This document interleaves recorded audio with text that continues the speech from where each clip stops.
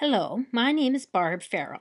I'm a pharmacist in the BZRA Geriatric Day Hospital and one of the investigators of the Deprescribing Guidelines program of research at the BZRA Research Institute in Ottawa. Our research team has developed several evidence-based guidelines for deprescribing.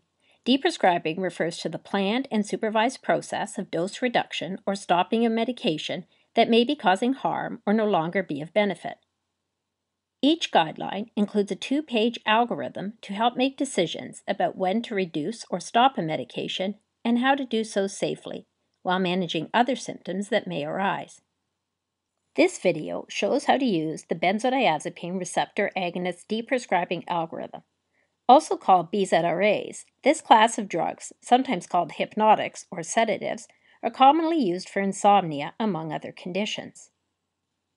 The algorithm has a front side with the step-by-step process for deprescribing, and a backside with more information to help with the process. Our first case is Denise, a 65-year-old woman requesting a renewal of her lorazepam. Her BZRA was started by her primary care provider about 10 years ago, shortly after the death of her mother. She takes just a few other medications. Starting at the top of the algorithm, we ask ourselves, why is Denise taking a BZRA? We know it was started to treat insomnia related to the death of her mother. Since starting the BZRA, she's taken the medicine religiously to help her fall asleep at night. She acknowledges that she's a bit unstable at night when she walks to the bathroom, and that she feels hangover effects and daytime sleepiness in the mornings. She denies having other sleeping disorders, such as restless leg syndrome, has never been treated for anxiety or depressive disorders, or other conditions that might cause insomnia, and states she only has occasional alcohol with no issues related to withdrawal. Based on this description and the fact that she does not have a history of an underlying anxiety disorder, she may be unwittingly using the BZRA without receiving beneficial effects and whilst compromising restful sleep. High-quality research shows that after 4 weeks, the sedative effect of BZRAs wears off. This means that Denise may sleep, but she will not feel any more rested or alert than without sedatives. As well, the negative effects of BZRAs continue long after the attenuation of the sedative effects.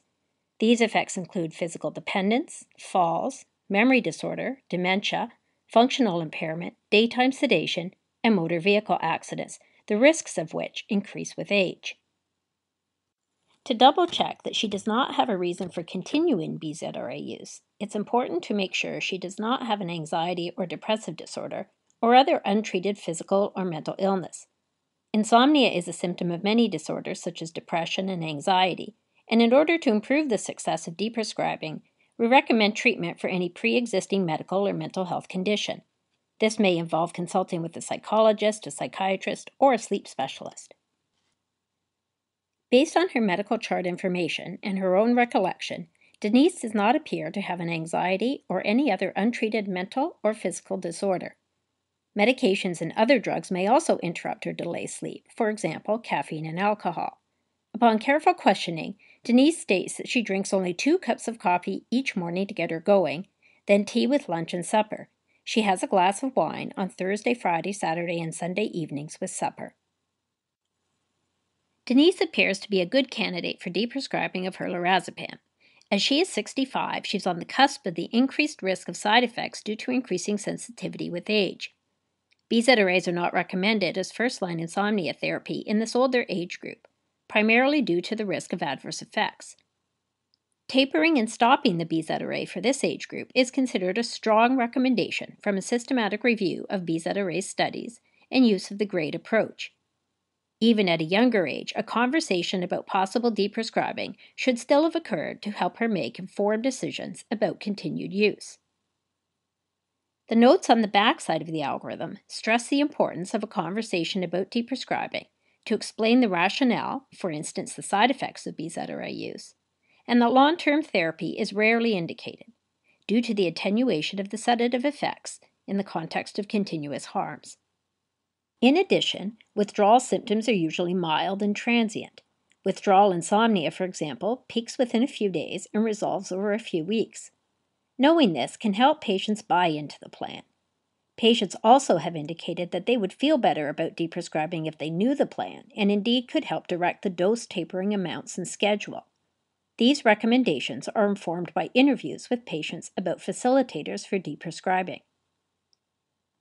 In terms of tapering doses, there's no published evidence that suggests switching to long-acting BZRAs reduces the incidence of withdrawal symptoms or is more effective than tapering shorter-acting BZRAs.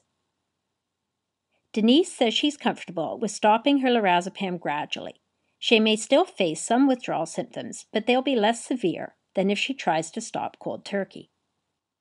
Education on sleep hygiene principles will be an important starting point, the details of which are highlighted on the backside of the algorithm.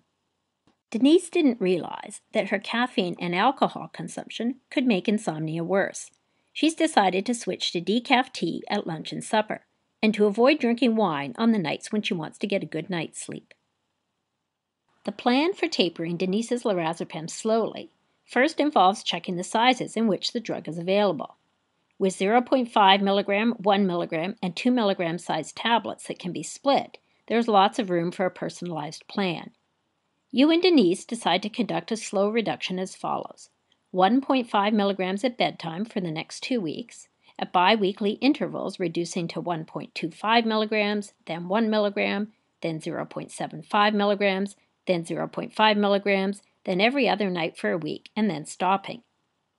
Denise decides a stop date will be during a week when she doesn't have much going on, as she knows to expect withdrawal insomnia for a few nights.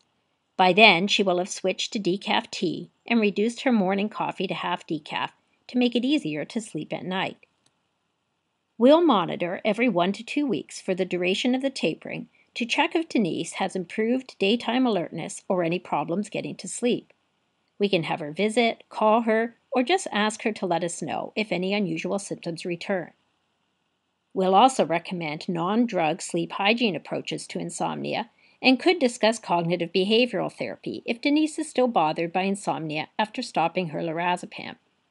CBT has been shown to be an effective treatment for insomnia. 3 months later, after a gradual tapering and stopping of the lorazepam, Denise continues to practice sleep hygiene and reports that she enjoys her natural sleep that is returning over time. Our next case is Ricardo, a 79-year-old Spanish-speaking recent immigrant from Colombia living with his daughter's family. His family are concerned after 2 recent falls at night. He's been taking diazepam 5 milligrams at bedtime for many years, and they describe him as being sleepy all the time and sleeping often during the day in his room with the curtains closed. Because we are unsure about why he's taking the BZRA, we asked Ricardo's family questions on whether he's ever had an anxiety disorder or depression, whether he's seen a psychiatrist, and whether the medication may have been started while in hospital for sleep or possibly due to grief. Ricardo and his family have no idea, and they can't recall a hospital admission or a mention of anxiety, so that helps us decide it's likely safe to try deprescribing his BZRA. We talked to Ricardo and his family about the rationale and the process for deprescribing.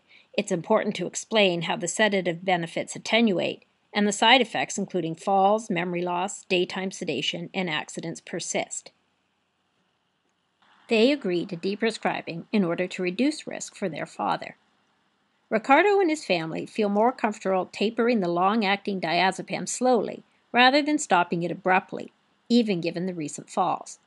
They decide to reduce the dose to 2.5 milligrams at bedtime for a week, and then to stop it. The plan is to monitor every 1 to 2 weeks for the duration of the taper and for a few weeks after discontinuation.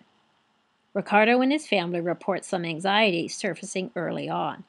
The family has private insurance, and so Ricardo was referred for cognitive behavioral therapy to reduce his anxiety and to help him sleep.